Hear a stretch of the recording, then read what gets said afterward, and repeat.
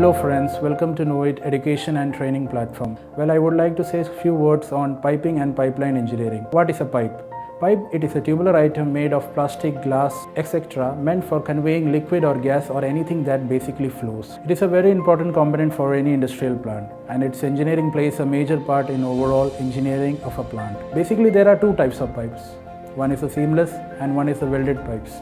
Seamless pipes are basically manufactured by a process called drawing or extrusion, whereas welded pipes are manufactured by a process called electric resistance welding process. The longitudinal seam is welded by manual or by using automatic machines.